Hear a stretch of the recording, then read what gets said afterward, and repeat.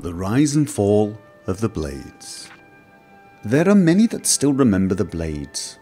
There are fewer that can pass down their stories, their origins, and their downfall. My father could. In his proudest moments he said to me, "You keep secrets like the Blades." The Blades were good at keeping secrets. They didn't write down much. They passed information carefully between their spies in every province to their elite members that protected the emperors.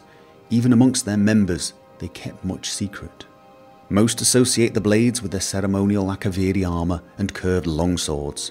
One can trace the Blades back to the fiercest warriors of Akavir, the Dragon Guard. It was there, just as they would do in Tamriel, that they protected rulers and their kingdom.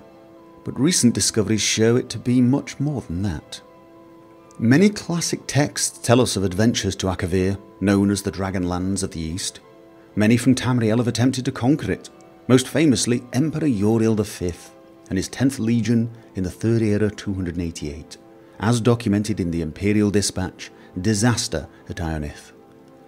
Dragons have long been legend in Akavir, and many believe that their brief appearance in Tamriel's history are those that escaped Akavir, for it was there that they were hunted and killed off by the Dragon Guard.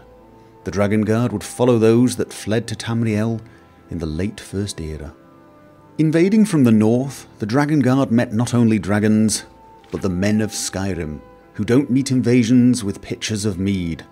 The Dragon Guard cut a path through Skyrim, and it was not until they were stopped by Remen Cyrodiil during the battle at Pale Pass that the invasion came to an end. It was Reman who united the human lands of Cyrodiil and defeated the Akaviri invaders.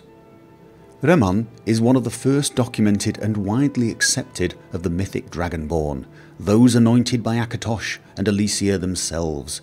Born with the soul of a dragon, is what his followers would say.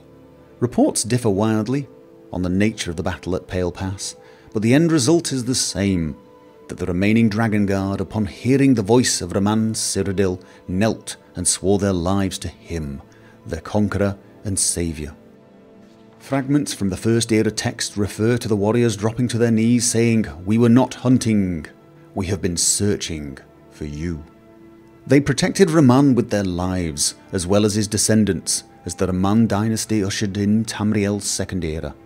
It was through these years that their reach extended and their order grew to become the Blades. Their conquest of the dragons complete, they only sought to protect the Dragonborn, and through him, the Empire. They reached their height late during the Third Era, under the rule of the Septim Emperors. Despite their numbers, they kept their secrecy. The most visible and well-documented were their members who personally guarded the Emperor, still wearing the original Akaviri armour. But that was just the tip of the spear, for the Blades were a larger organisation, stretching to every corner of Tamriel. These agents were of every race. They were merchants, thieves, craftsmen, mages, and warriors, all acting as spies, protecting the Empire as needed and operating in secret. They often acted alone, but some fragments speak of them meeting in secret fortresses across the continent. The most famous being Cyrodiil's Cloud Ruler Temple, where they hung the swords of those slain protecting the Dragonborn. Other maps speak of Wind Scour Temple under the great expanse of Hammerfell's Alakir Desert, Skyhaven Temple in the mountains of Skyrim, and Storm Talon Temple east of Wayrest.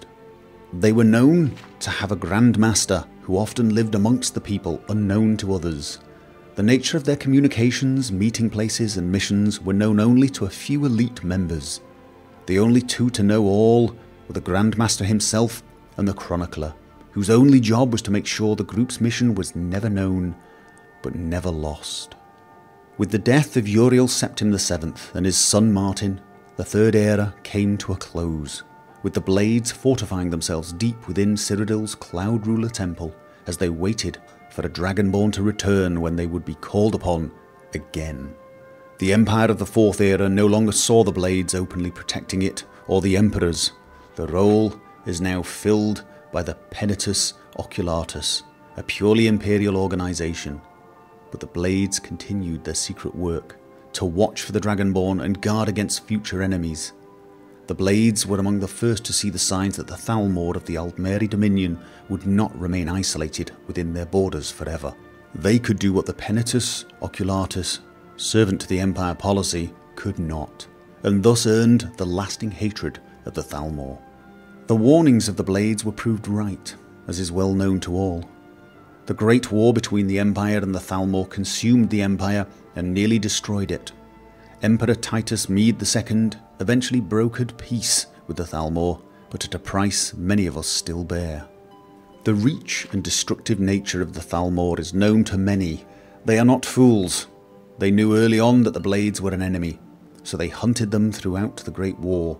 Some were killed defending their temples, others as they slept in their hideaways alone. Some fought, some ran, some hid, but the Thalmor found them all.